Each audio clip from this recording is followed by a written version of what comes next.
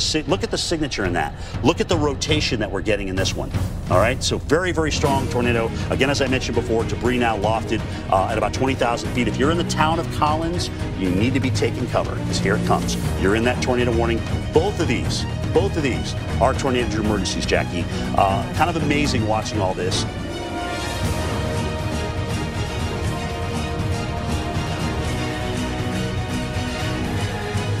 Massive wedge tornado. This is the town of Soso out deep. So again, two significant tornadoes. The tornado I just showed you, the massive one, miles wide.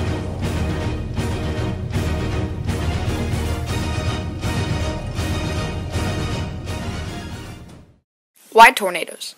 Just saying that, you've already thought of the 2.6 mile wide El Reno 2013 tornado.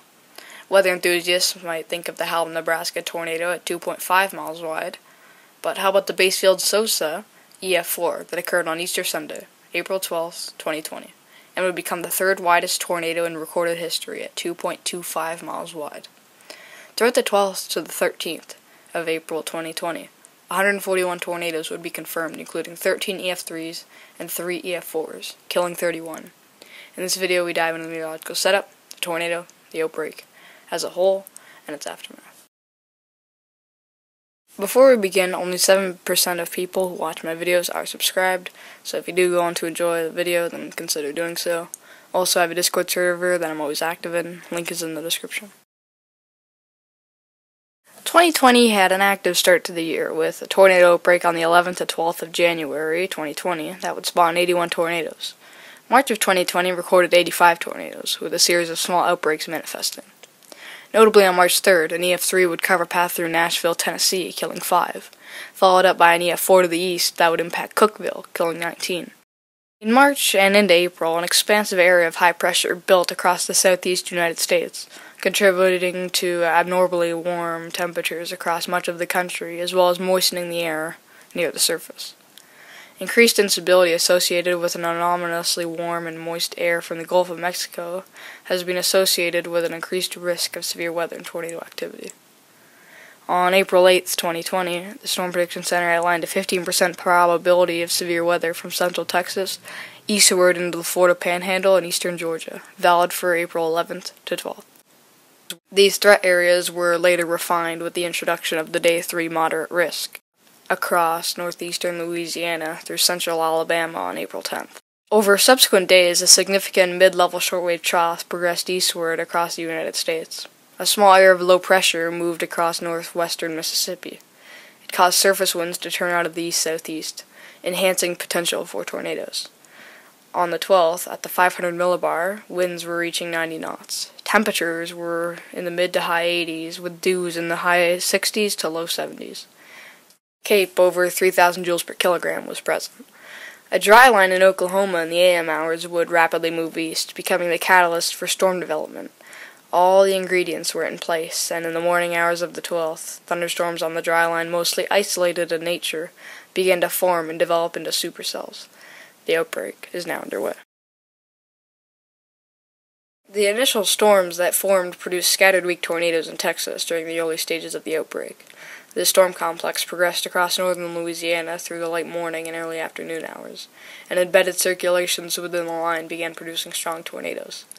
Only EF1s and one EF2 had touched down before the first intense and notable tornado touched down. This tornado was an EF3 and would trigger a tornado emergency as it moved through downtown Monroe, damaging or destroying numerous homes. But there were no casualties. To the north, a second EF3 near Sterlington caused extensive tree damage. These tornadoes would be followed by a considerable amount of EF1s and 2s in Louisiana and Mississippi before an EF4 would touch down. This large and violent wedge tornado touched down just southwest of the rural community of Hope, Mississippi. The tornado quickly became strong as it moved northeastward through Hope, producing low-end EF2 damage. Rapid strengthening and widening continued as the tornado inflicted more significant damage while crossing Mississippi Road 27. As it passed to the east of Sartonville, the tornado reached its peak intensity as it completely swept away a house near James Ratcliffe Road, leaving only a bare foundation behind. This house was secured to its foundation with anchor bolts, which were found bent. One tree on the property was ripped out of the ground and thrown several feet. A nearby brick house was leveled, with only a pile of debris remaining. The tornado then weakened to EF2, as it crossed Felix Road and Holmes Road, as several power poles were snapped and a large swath of trees were flattened. Continuing into southwestern corner of Jefferson County, the weakening tornado produced EF0 to EF1 tree limb damage before dissipating at Joe Dyes Road, several miles to the southwest of Bassfield, Mississippi. In total, the tornado tracked 21 miles and reached a max width of 3/4 of a mile wide, killing 4 with its 170 mile/hour winds. But this was just the prequel to the main event. 6 minutes later, another EF4 would pick up right where the previous tornado left off, touching down just southwest of Bassfield, Mississippi. The first area of damage occurred along Bassfield Cemetery Road and Bass Road, where trees and tree limbs were downed at EF0 to EF1 intensity. The tornado quickly intensified as it continued to the northeast and crossed Bray Hawthorne Road and South Williamsburg Road, reaching EF2 strength as it snapped and uprooted numerous large trees. A small area of low EF3 damage along Hosey Michael Road was noted, where a mobile home was obliterated and swept away, with little debris being recovered. Northeast of this point, the tornado became violent and expanded to 1 mile wide, as EF4 level tree damage began to occur along Pitts Lane and Reese Road. 4 people shortly after would lose their lives as Mama D's, a small restaurant housed in a cinder block building, was leveled and swept away, with the concrete slab found largely swept clean of debris. The tornado then reached its peak strength as it tore through the rural community of Cantwell Mill, where a large anchor-bolted cabin was completely swept away and reduced to a bare slab, with little debris recovered. Damage at this location was rated high-end EF4, due to several issues with the structure and surrounding area. Extreme EF4 level tree damage continued to the northeast along Willie Fortenberry Road, Davis Road, and Kings Road, as entire groves of large trees were completely stripped clean of all bark. Livestock was killed, and vehicles were thrown hundreds of yards and destroyed. The massive tornado continued to grow, reaching its peak width of 2.25 miles wide, west of Seminary. An entire forest was leveled, with significant debarking to some trees, while thousands to millions of other trees were damaged. After causing more high-end EF3 and low-end EF4 damage, the tornado then narrowed to 1.7 miles wide, but continued to produce EF3 damage as it crossed US 49 to the northwest of Seminary. The tornado then moved through the small town of Soso, damaging or destroying multiple homes, some churches, and the local fire department building. Numerous trees were snapped throughout the town, and several mobile homes were destroyed. Most of the damage in Soso was rated EF3, though a small area of low-end EF4 damage occurred along Mississippi Road 28, where a well-built concrete block convenience store was completely leveled. The tornado then weakened to EF2 intensity and continued to the northeast of Soso. After crossing Mississippi Road 15 and entering Jasper County, the tornado intensified back to low-end EF4 intensity as it struck the community of Moss, where nearly every structure in town was damaged and numerous homes were destroyed. Several of these homes were flattened with only piles of rubble remaining, and one was left with only a single concrete closet standing. After the tornado rapidly weakened, EF1 damage was inflicted as the tornado crossed into Clark County and struck the town of Pachuta. Damage in Pachuta consisted of trees down and minor roof damage. Northeast of Pachuta, the tornado finally dissipated at County Road 320, after causing some additional minor EF0 tree limb damage.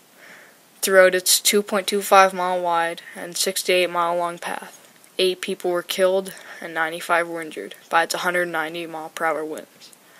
Debris from the tornado was carried considerable distances, with a photo from a destroyed home in Moss being found 121 miles away in Tuscaloosa, Alabama, while another one was lofted and carried 176 miles from south of Collins, Mississippi to Randolph, Alabama. Shortly after, to the north, an EF3 paralleled the before-mentioned tornado to the northeast. This strong, long-tracked wedge tornado was spawned by a supercell thunderstorm that tracked closely behind, and just north of the supercell that produced the previous 2 EF4 tornadoes. It first touched down along Price Road in Lawrence County, Mississippi, east-southeast of the small community of Topeka. Damage at the beginning of the path consisted of a few trees uprooted at EF0 strength.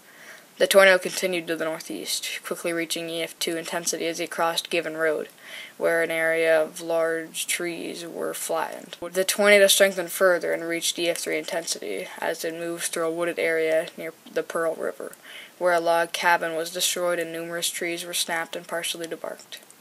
Crossing into Jefferson-Davis County, EF2 damage occurred in areas to northeast of Oakville, where numerous trees and power poles were snapped.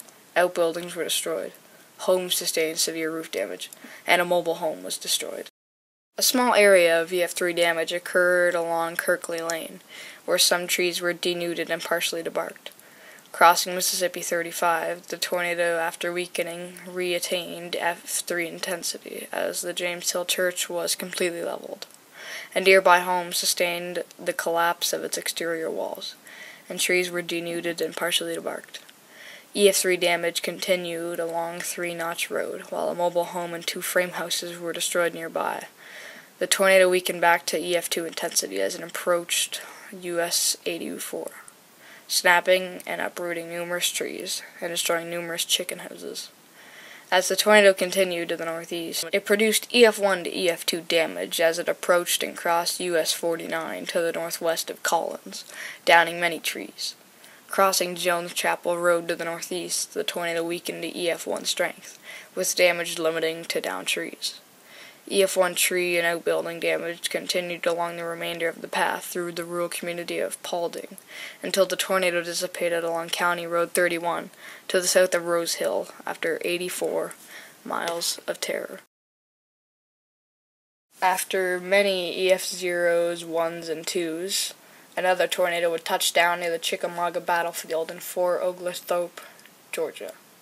The tornado was on the ground for 18 minutes, traveled 18 miles, and was 1,500 yards wide. This tornado would be rated EF3. Throughout the Chattanooga metropolitan area, 2,700 properties had been damaged, of which 254 were destroyed and 250 had major damage. Total damages were reported as reaching $225 million, and 2 people were killed, while an additional 18 were injured. Another EF3 would be spawned in South Carolina, as it touched down near Stonewall Drive to the south-southeast of Westminster. The tornado was on the ground for 15 minutes and tracked 16 miles, and it had reached a maximum width of 1,000 yards. There was 1 fatality and 5 injuries. Damages in Seneca were reported as being in excess of $100 million. 4 more EF3s would follow. The most notable touched down near Livingston, South Carolina, and heavily damaged or destroyed multiple homes.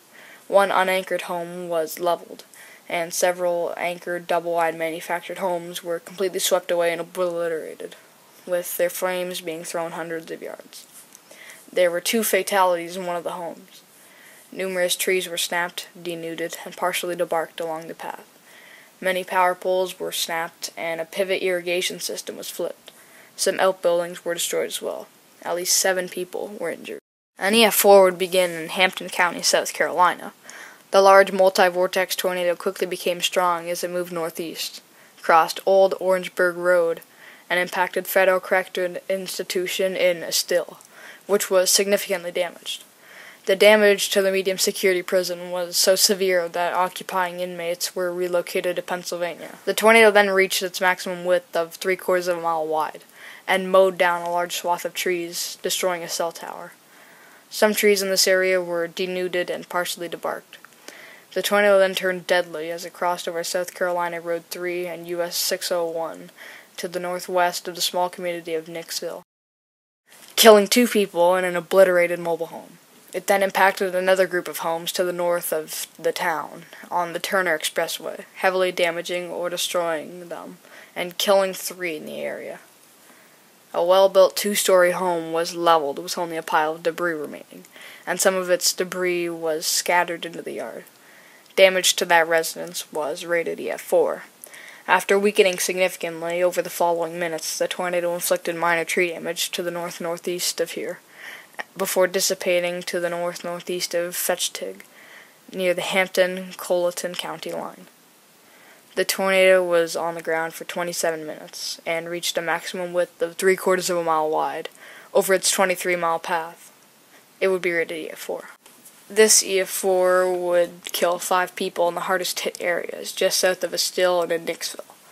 The rest of the outbreak would produce plenty of EF0s and 1s and 2s, and another EF3 before it would end, leaving behind pure carnage ranging from North Carolina all the way down to Texas. States of emergency were issued for many towns and cities in almost all affected states. 31 were killed by the 141 tornadoes that had touched down. The headliner was the Bassfield-Soso EF4 with its 2.25-mile wide path, the third widest only behind the 2013 El Reno and the 2004 Hallam, Nebraska tornado. Despite this, the tornado overshadows the outbreak as a whole, and people don't realize just how devastating and widespread the outbreak really was. If you enjoyed, then please consider subscribing, as my videos take up to 15 hours to make, so if you could do that, it would be very much appreciated.